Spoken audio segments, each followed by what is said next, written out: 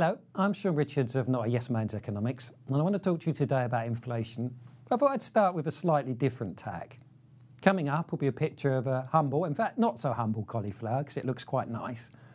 And the reason why I'm doing that is it's something I bought last week. And there was a particular note in the UK about a month ago saying that the cauliflower harvest, which I believe is in Lincolnshire mostly, was going to be awful.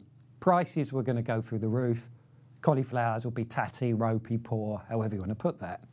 As you'll be able to see for yourself, it looks rather nice, and I bought it for 59 pence, which is quite a bit cheaper than usual. So the message here is don't believe what you're told on inflation, because we get misled quite a bit, and that was a clear case of saying, oh, it's going to be a surge. It didn't happen. Perhaps a stronger influence that might be on its way is the issue of pork prices and what's going on with China. There's an issue with swine flu, swine fever there that's taken out quite a bit of production. Prices have risen there. Not so much sign of that hitting places like the UK there, although a couple of things have gone up in price, so we'll have to see. If we step back, this whole issue of inflation is a really big deal. Why?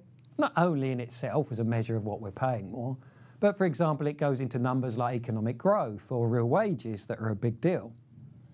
In the UK, there's a particular problem as what they're trying to present as the headline number, and this is called CPIH, sorry for the alphabetic spaghetti. What that uses is a thing called imputed rents. Now, how does that work? It goes as follows. There's an issue around how you measure people that own their own homes, how you put inflation on that.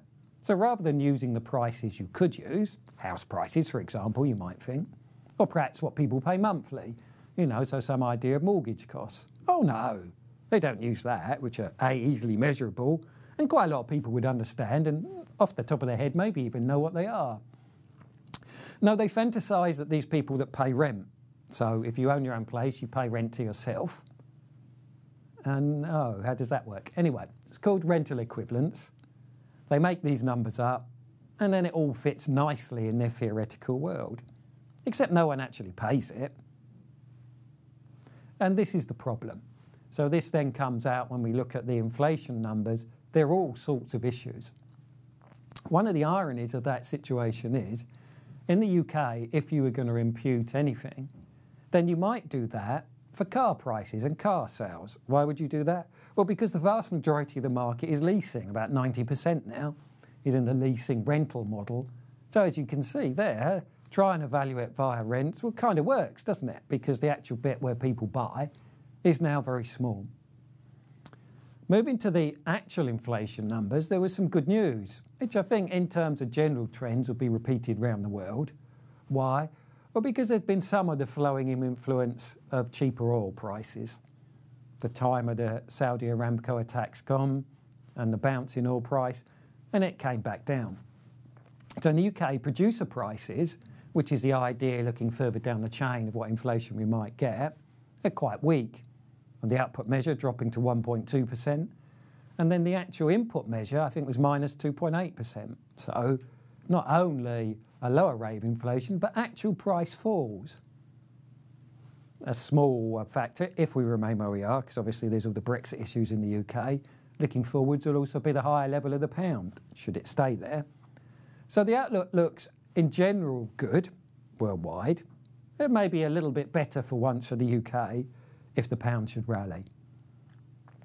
This actually is a welcome development. You wouldn't believe it if you went around the world of central banks because they want higher inflation. But the truth is the ordinary person benefits from inflation being lower because then they pay less for things. As we live in a world where wage rises don't rise by the amount they used to. So if inflation's a bit lower, everyone will be better off. Thank you.